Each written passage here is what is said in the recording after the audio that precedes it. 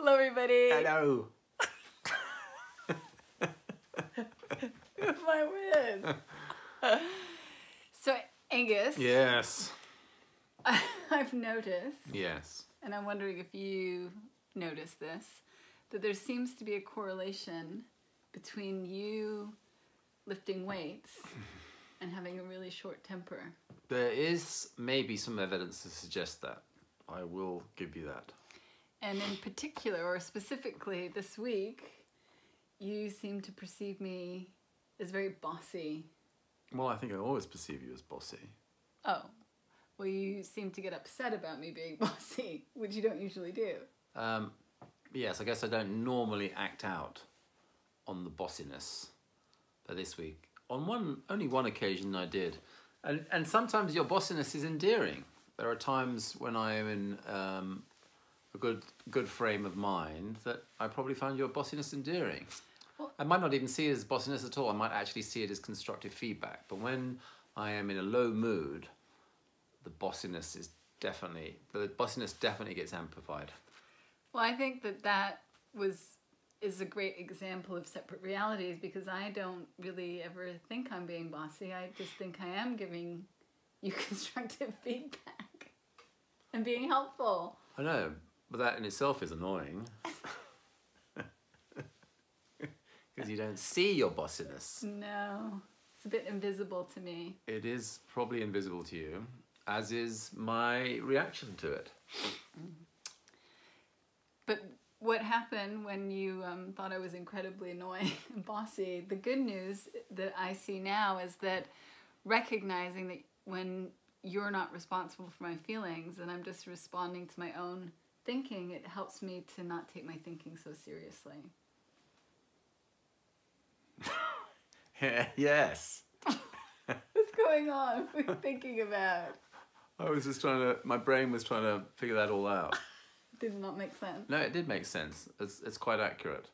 I guess I wasn't being very present. You mean you weren't listening? Well, I was trying to think about what I was going to say next in response to that.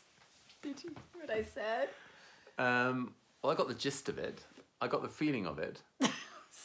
The feeling of it was, and I'll reflect this back to you, that feeling, was that you don't like, you... No, I'll get it. You're saying that you're taking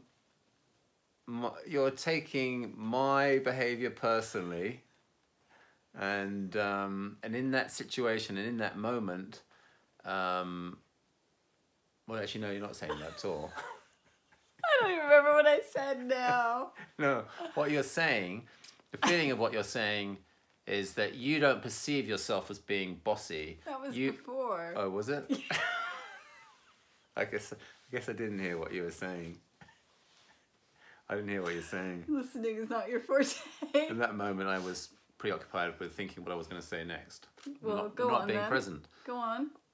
Say whatever you're going to say next. Well, what I was going to say next, because I was thinking about it. I'm waiting. It must be good. Was that when you are being bossy, or when I think you're being bossy, I'm just being helpful. Is directly related to my state of mind. Yes. So I will accept and concede that if I am in a good frame of mind, that I'm not even thinking that you're being bossy, I'm actually probably welcoming the constructive feedback. Mm-hmm. As long as there's not a tone to it.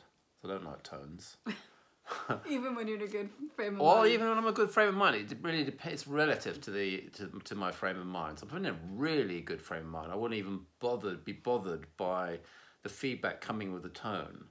But if I am feeling tired and grumpy and scratchy, then all of the above, the tone, the delivery, the feedback, would all be parceled up in a whole package of bossiness that I would find unacceptable. If I'm in a good mood, I'm good to go. And you can probably get away with saying most things. Not that I mean to say things that are going to upset you. No, but I think that at the moment, now that we're in the midst of this sort of intensive dog training mode, you're just looking for the dog. I don't know where's the dog? He's reaping havoc somewhere. You're inclined to give me a lot of feedback, and if and because there is so much feedback, the chances are there's going to be a point in the day when I'm probably going to be a little bit on the low spectrum of the mood scale, and that feedback I'm going to probably react to. Or not. Or not. But it's just, what I'm saying is it's all to do with my mood. Right. In terms of how I'm viewing the feedback that's coming my way. Either I'm viewing it as bossiness, or I'm viewing it as constructive feedback. Right, and I could be doing exactly the same thing. Exactly. So I guess the moral to this story is that this is how we get into sort of classic state of codependency, or I could get into a classic state of codependency because I'm holding you responsible for how I'm feeling inside. And that really, at the end of the day, is just absurdity. It doesn't go well, does it? It doesn't go well. Always ends in tears, or used to. But now we have resilience because we see that. Yes. And we move through it. We bounce back more We bounce quickly. back. Yeah. And when we know that... That's what I was going to say. Okay. Well, it's a good thought. I'm glad you were not listening to me because you had all that to say. Right. And really, it does make such a difference to be able to see that we're experiencing our thinking, like you're experiencing your thinking, not my bossiness. And as your thinking changes, I look different, and the same goes for me. Yeah, you look a lot sexier. That automatically puts me in an even better mood. So you can get away with being as bossy as you like. Let's not go there.